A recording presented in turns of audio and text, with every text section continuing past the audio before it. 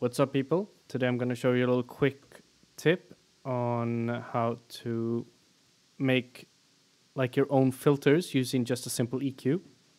So what you want to do is, let's take a new one over here because I don't want to ruin the pattern that I did on that one. So what you want to do is you can make some low cuts and high cuts. Drag them like so.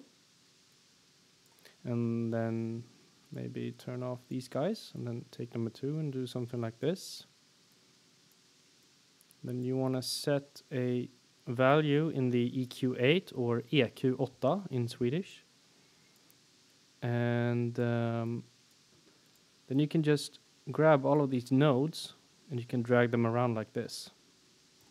So I have a little sequence over here.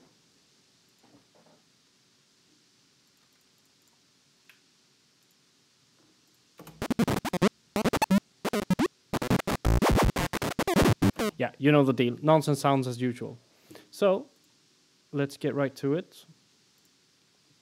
So what we want to do is just going to record ourselves playing around with our own little custom filter over here.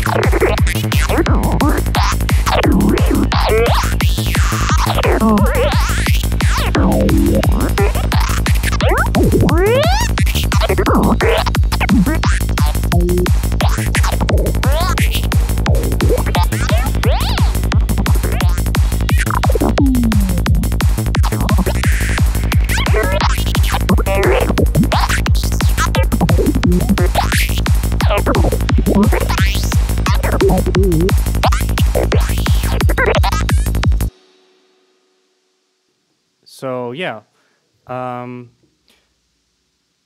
it's probably one of the oldest tricks in the book, and my point is that you don't always need a filter to do stuff like this. If you want to add some more nodes, you can just pop in some more nodes. Something like this, maybe. Wait, yeah.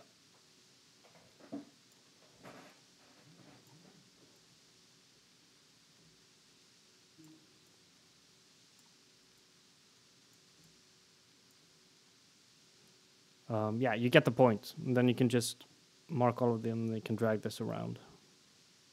So it's a pretty cool technique. I suggest record yourself doing it and then just pick out the best parts. So yeah, that's all for now. Thanks for watching.